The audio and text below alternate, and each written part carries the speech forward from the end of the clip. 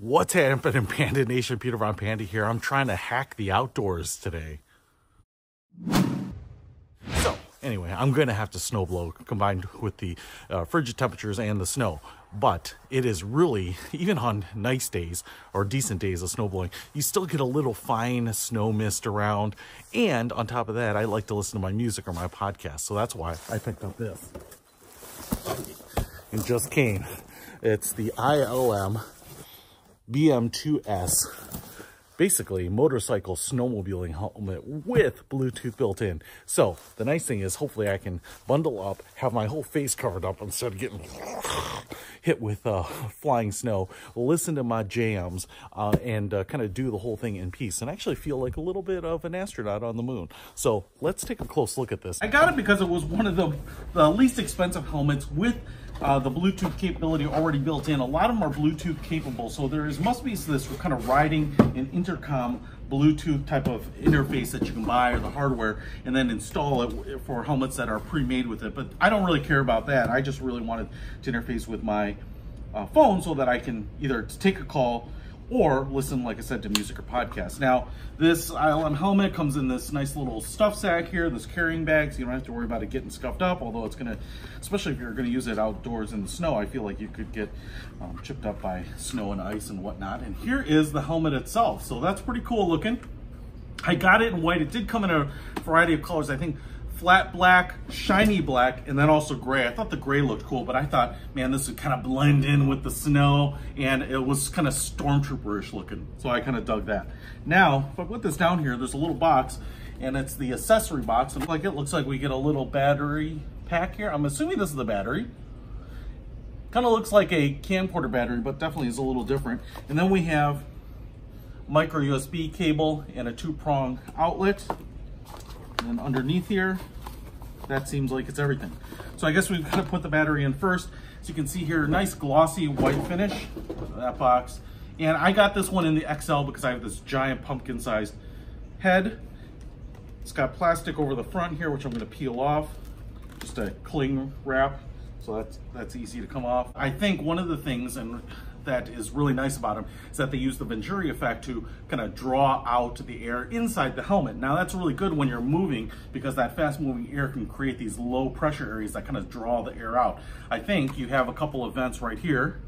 I don't know if these are switches. Yep, looks like these are switches right on the top, so you can open or close these, and that'll kind of let air that's being forced into the helmet through. But then on the back, you might be able to see these slits, and I think this is what's causing the Venturi effect. So as air rushes past, these low pressure areas vent out this air, and that's really good so that you don't get, steam or fog buildup on the mask. My purpose for this is just to be outside snow blowing, and so I'm not going to have really rushing air, and so I hope that we don't have that fog buildup right here on the plastic. And some snowmobile helmets and whatnot have what they call a breath mask, which is kind of, if you take your hand like this and just cover up the area above your nose and mouth, they're kind of open on the bottom, so as you're breathing out, you're venting out all that air out of there. And it looked like this lower portion here might do a little bit of that, although it didn't have a distinctive breath mask feature. If we look here on this side, I have another switch right here. We're gonna move this switch over here, and it's not over here. It's moving the sunshade down. I'll see if you can see that. And now that'll release. You can see that sunshade even really more clearly. It's pretty cool. It must be spring loaded because it pops up and down really quickly. Now, I won't need that. And it does have plastic on it here, just like that, to keep it nice and frosh. But I don't know, if you're snowblowing and it's bright out, honestly, snow reflects a lot of light. You can feel kind of that retina burn. And you can see here that this mask, actually, all those little cuts in that side that is detailed are a little detent. So you can kind of put this mask up and it'll hold a lot of different positions, which is really nice because, especially if I'm worried about fogging and I just want a little venting, I could potentially just open it up here, allow some air in or my breath out, those types of things. Cool. All right. We also have some vents here on the back and even right here on the sides, as far as I can tell. And it says DOT certified. All right, cool. Now on the bottom here, we have some really thick pleather-like padding. You can see maybe right there that it's all perforated on the bottom here. Okay, so to lift this whole thing up, this whole front portion here, you can see right down here, right on the chin, right on the front part, right in front of your mouth, there's a big red button there, and you just press that, and that seems to release it, and now I can lift this whole thing up.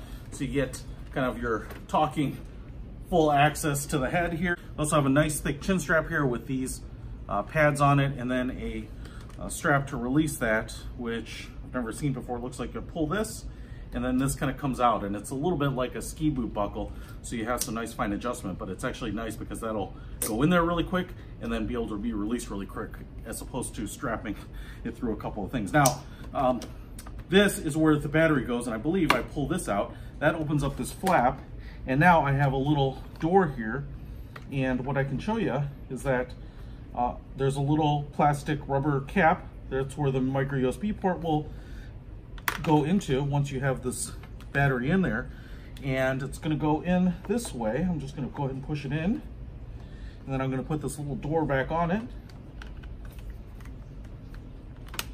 Snaps in there.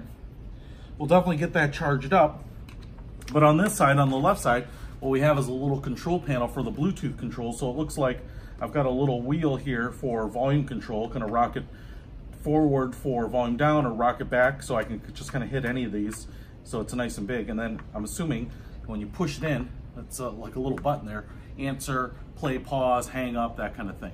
So let me just see if I can put this sucker on my head now. I'm hoping this is big enough.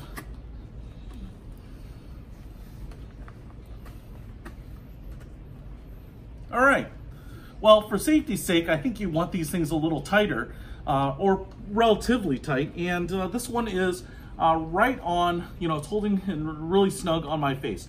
I wouldn't call it overly big, and if you have a big pumpkin-sized face like me, kind of an Asian dude like me, you might want to go to the XXL, but I think this is pretty nice and pretty comfortable, that's for sure. This is a pretty sweet helmet. Check out the link in the description below if you want to order one. Peter Von Panda. Out!